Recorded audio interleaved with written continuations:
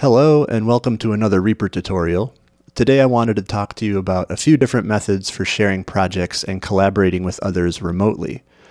This is always a really confusing thing for folks who are new to audio software, so hopefully this gets you confidently sharing projects with your collaborators and making more hot tracks together.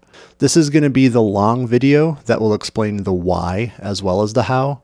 So if you just want the short how-to video, you can click the link in the description and I'll just show you what buttons to press to do the thing. We're going to cover how to share full Reaper projects versus sharing what are sometimes called stems or individual audio tracks, and the pros and cons with each of those methods.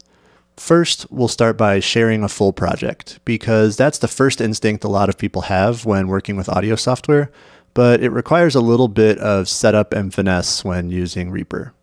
So here's the deal. You can't just send the Reaper project file to another person without any other information along with it and have it look and work how it does on your computer. So this is probably what people are seeing if you just sent a project folder with no other audio or information along with it. There's still spaces for the audio in here. You can see there's media items, but they're all marked as offline. And the person who opens the project file will probably get a lot of errors upon opening it. What's happening here is the project file only stores references to the original audio files.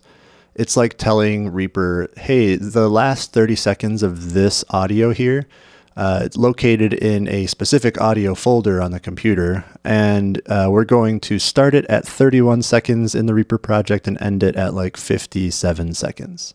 Got it? Great.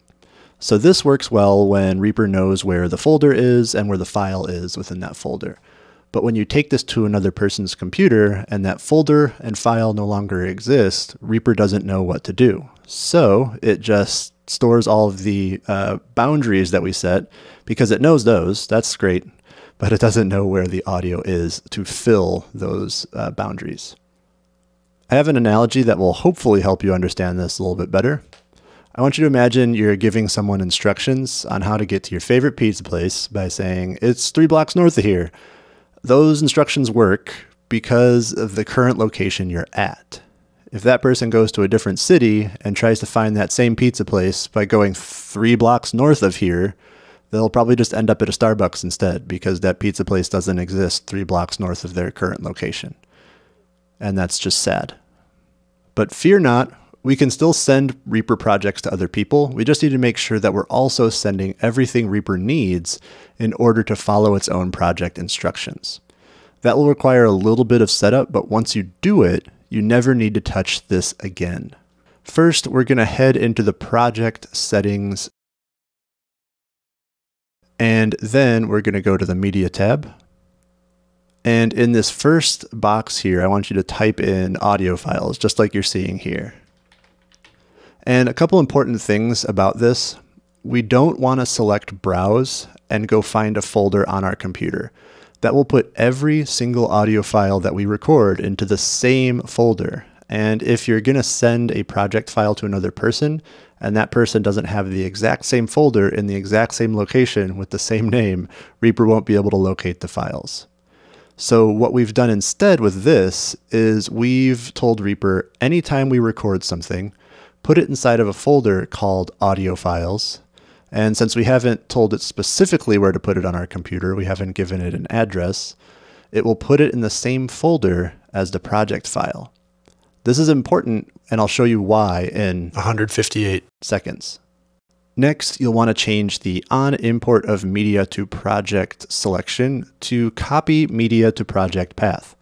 This will make sure that anything you put in your project will also end up in the audio files folder, so you don't have to worry about whether this sample you dragged in will end up in the right place when you send it to someone else. Now that you've done all this, in the bottom right corner you can click Save as Default Project Settings, because this is probably what we're going to want forever. And you don't have to do this every single time you start a project anymore, which is great. So now we're well on our way to being able to share full Reaper projects with our collaborators. But what I want to do now is start a new project and show you how this works. So once you start a new project, I want you to immediately hit save. You can use Control S or File, Save Project. And if you're using an existing project, you can do this exact same thing by just clicking Save Project As. When this window opens, take a look toward the bottom of the window where you have all these different options here. You'll want to check the Create Subdirectory for Project option. And then I like to use the Copy All Media into Project Directory option rather than Move All Media, and I'll explain why in a second. So what we've done here is we've told Reaper to create a new folder that contains everything needed to run the project. And if there's media that came from outside of this folder, we're going to copy it in rather than moving it. And the reason I do this is, let's say you pull in a sample from like a folder like this, where you have a bunch of different samples inside of it, and you do not want to move something like this into this project and then have it disappear from this folder, because that makes it harder to find these samples when you need them later. So copying them keeps the folder in the same place, but it also gives Reaper access to it so that you can send it to collaborators and they will also have access to it. So now here comes the aha moment. Once you've done all of this, we'll call this collab. Once you've saved this, you can now just save a project file and it will create that folder for you. So I'm going to show you what this looks like. You saw me just save the One Punch Man collab project. I can go into this folder and see that I have the project file and this audio files folder that contains all of the audio files needed to regenerate this project. And you can see that it kind of looks like it's offline now, but that's just because I don't have Reaper selected as my active window. But what's cool about this is, since I copied it, this old version of the project, One Punch Man 1, I'm sorry, not that one, One Punch Man, the regular one, still has all the original audio files in it, including some other ones. So once you've done all this, you're able to just save a project and it will keep everything nice and organized for you. So when you're ready to send it to someone else, you'll send them the project folder rather than the project file. So let's take a look at what that looks like. So this is a folder containing a bunch of different project folders. Unfortunately, they don't look different than anything else, but inside of them, there's a Reaper project file and a folder that contains the audio files. And remember, this is the thing we set up in project settings. So if you named this potato, it would show up as potato. And inside of it are all of the audio files needed to run the project appropriately. So like before, when we sent a Reaper project and the Reaper session didn't know where the guitar to audio was, now it will. It will always know that, but you don't send the project file. You will go up one level and send your collaborator this entire folder. So that was a lot. So thanks for hanging in there with me, but I think understanding how this works is useful and will help you confidently share things back and forth with collaborators. Now, there's still a couple things to consider if you're going to share project folders back and forth in this way. If you use any plugins that your collaborator doesn't have, they'll show up as deactivated when they open the project, and they probably won't be able to use them.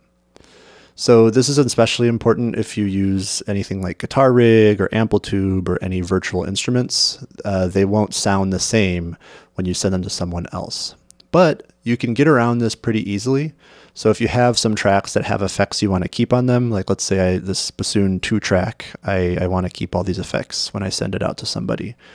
If you select this track over here on the left side, you can right click, go to Render/Freeze Tracks, and you can freeze the track, and you can freeze it to mono, stereo, multi-channel, depending on what it is. So I'm going to click this, and what freezing does is it renders your tracks with all the effects on it, but it stores what it was before it froze, so you can go back to the originals at any point. But you should note that once a track is frozen, it'll show up as locked when you initially freeze it.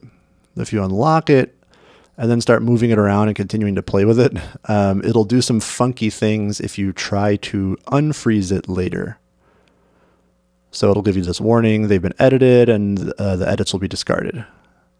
So when you go back, you notice that like, oh, it didn't return it to the original. It like added these weird edits in here, and that's not always what you're looking for. It's great because it stores the effects, but you have to make sure that you don't start editing things afterward because they won't be saved. So usually if you start freezing things, I recommend saving a new version of your project with like _freeze after it. So like, let's say I want to save project as.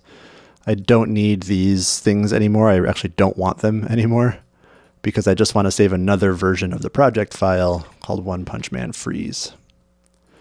And so now that is the one that, that has the frozen things in there. And so you can mix project files in your project folder. You just want to be clear which one the collaborator is going to need to use. All right, and one last important thing to note is that your collaborator will need to have Reaper in order to use the project file. So if they don't have Reaper, they won't be able to listen to what you've done or use it in any way. And if you're sending people files to add to other projects, I'd recommend another method of sharing files rather than this project sharing method. I do think sharing full project files is useful if you want to get feedback or help with mixing or mastering, but it's not usually the way I recommend sharing files with collaborators when you're contributing to a recording project, for example. For that kind of sharing, I would either export stems or individual audio tracks. And hey, that's a great segue to start talking about how to do that. You may have heard the term stem before, and if you're like me, you don't know exactly what a stem is. You just say it and smile and pretend. But what a stem is essentially a collection of tracks within your digital audio workstation, or DAW, that are exported as a single audio file. So a stem can be one track, it can be 5 tracks, it can be 500 tracks, and a stem can be rendered to mono, stereo, or surround. Really any options that you want, you can export a stem as. I think the term individual audio file is a little more fitting for what we're going to be talking about, but I'll use stem because that's what they're called in Reaper. But it's like all individual audio files are stems, but not all stems are individual audio files situation. This method is going to help you send stems that are easy for your collaborators to use, and they won't have to deal with syncing your tracks up when they get them from you. Let's say you're recording multiple bassoon parts for your friend Jenny's song, and she's going to handle the mixing. So she sent over a click track that she wants you to play along with. And you've recorded your tracks, you've made some stretch marker edits, you've sliced things up, pitch corrected them, and done all of that. And now you want to send this back to Jenny. What Jenny wants is the individual bassoon tracks and not all of them together. So Reaper gives us a way of doing that really easily while keeping them all perfectly aligned for your collaborator. First, if your collaborator sent over a click track or reference audio for you to play along with, which in this case Jenny did, you're going to want to make your time selection the length of the longest thing they sent over. And you can do this by holding down Shift and double clicking on the longest media item they sent over. So in this case, it's the click track. Now you'll want to click and highlight only the tracks that you want to share with Jenny. So I want to share all 6 of these tracks here. So I'm going to click and highlight all of them. Then you're going to go to File and Render.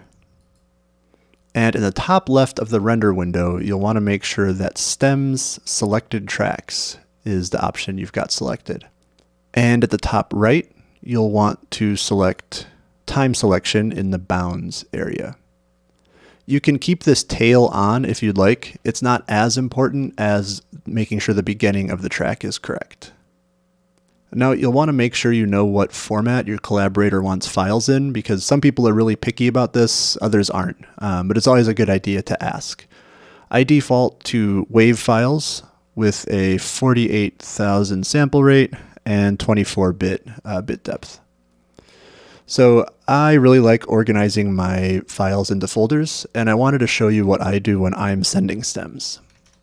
So if you've set up your project file like I mentioned earlier in the video, you can easily create new folders in the same place as the project file by adding backslashes to this file name text box here.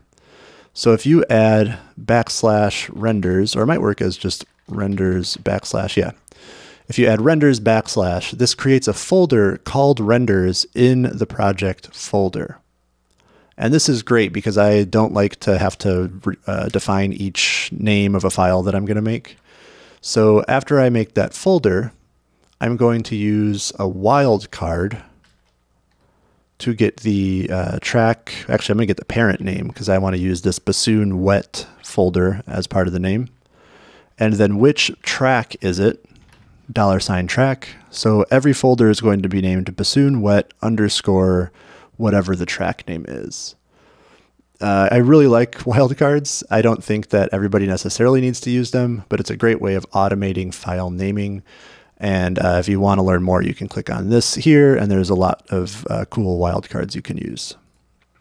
So after I do the wildcards, I want to make sure that I name it with the project name as well. So we'll call this Jenny's Song. Now, when you select render, it will render all 6 of these individual tracks with unique file names that are easy to distinguish in a pool of files. Once you've got those files rendered, you can send them directly to your Collaborator. And so these are going to be in our project folder, which was One Punch Man Collab. Under renders, all of these files are automatically named for us, and they are exactly the same size and length, which is exactly what we want. So I would let the Collaborator know that you made them the exact length of, whatever track that you used as your reference. So if it's a click track, I would say, hey, this is exactly as long as the click track you sent over, so that they know where to drop them into the DAW. Because ultimately, I want these tracks to be easy to work with, and I want the Collaborator to have an easy time lining things up and working with my audio files. And this process of exporting stems will eliminate the time it takes for them to start working with your audio. So let me show you what this looks like when you actually drag these into a project now. And now these are all the same length as this click track that we had here. They should be the exact same length as the time selection, so I'm just going to line them up. And look at that. Now, if you remember, there was a little bit of a tail that we added on in the render settings. This tail box was checked. So it's going to extend beyond the time selection here. And the reason this is nice is if you have any like reverb plugins or anything on your tracks, it'll usually catch them if you add a tail rather than just cutting them off before they're fully finished. So that's it for sharing projects and files with collaborators. This is something that caused me a lot of anxiety when I was first starting to share my files with people remotely for audio projects. And I've personally experienced the horrors now of having 40 people send files to me that start at different points and have names like IMG 00158P4. It's not a fun experience. So I hope this video gives you some confidence in sending files and projects back and forth. And I hope that it helps you reap the benefits of Reaper.